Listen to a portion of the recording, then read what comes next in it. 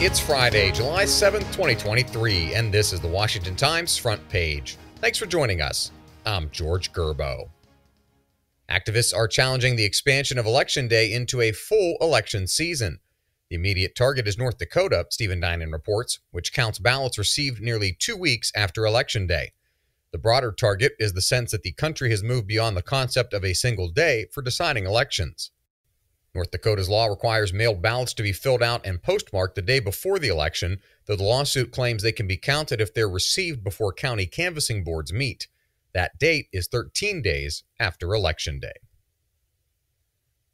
The Biden administration's attempt to redesign the citizenship test is being criticized by immigrant rights activists.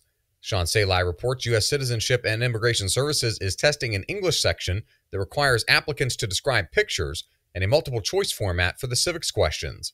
The agency wants the updates in place next year if all goes well. Immigrant rights activists say they expect immigrants to struggle with the new requirements. The goal of the test is to ensure applicants have a good grasp of American history, how the government operates, and a working knowledge of English. The man who led the lawsuit that upended race-based affirmative action policies at colleges says schools can't try to find a workaround by asking about race or ethnicity in admission essays. Edward Blum told our Alex Sawyer that he read the Supreme Court's ruling last week to mean that schools cannot even ask about race. That includes eliminating race and ethnicity checkboxes on applications. He said he would watch how schools comply with the ruling and use open records requests to obtain public schools admission data.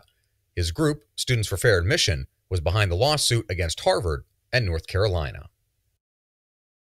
Former President Trump's legal team has claimed the government's classified documents case against him is political. Jeff Murdoch and Alex Sawyer report Trump has repeatedly fumed about what he says is unequal treatment from the Department of Justice in the case. His legal team likely wants to draw a comparison with other high-profile politicians who seem to get a pass for similar transgressions. Trump faces 37 criminal charges, including 31 alleging he withheld national defense information. He's also charged with concealing the possession of classified documents and making false statements.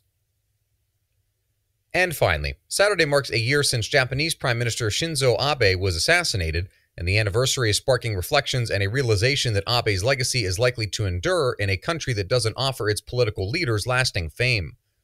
Ben Wolfgang reports Abe's career brought a sea change in Japan's domestic policies and national security posture while helping resurrect Tokyo as a significant power player on the world stage.